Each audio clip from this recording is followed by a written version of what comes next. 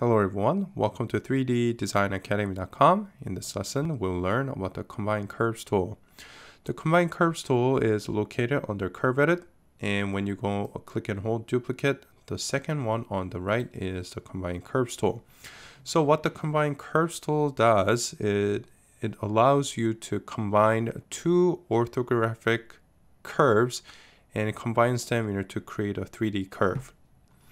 So let me just show you guys an example. So let's say I have an orthographic drawing like this, and I want to make sure that I create this curve on the A pillar right here.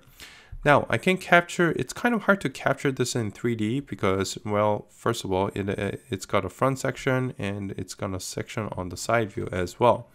So in this case, what you can do is just grab a curve like this, and I'm just going to try to mimic the shape of the A pillar feature right here. So it looks like that's pretty close. Now, if you were to just match it like this, you would have to move it to the side. You would have to use the stretch tool, etc., etc.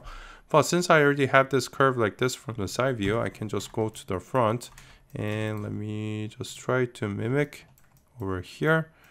And I'm just going to use this side. Well, let's use this side. And it looks like it is actually, well, it looks like it's got a little bit of curvature. So let's try to follow that as much as possible. Now, the only problem is right now, because the two curves are only from the orthographic view, they are not combined. So we need something in the 3D space that matches all of these views, the front and the side view. So let's go ahead and use the Combine Curves tool. I'm going to click this one and this one. And now we have the combined curve in the 3D view. So let's check if it matches. So it does have a lot of spans, so you can probably clean it up using fit curve, or we can probably explore some of the options in the combined curve. Okay, so it looks like it doesn't have one. So you'll probably have to do a little bit of cleanup after that. But let's see if it matches.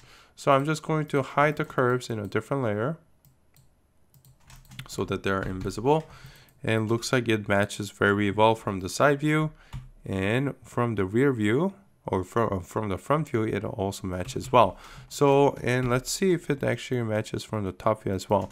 Now, looks like the orthographic drawing might be a little bit off, but I would say this is pretty close.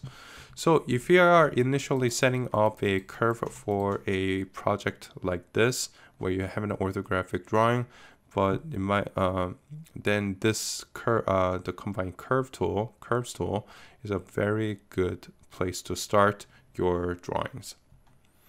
Okay, so that's a Combine Curves tool. Thank you guys for watching, and see you next time.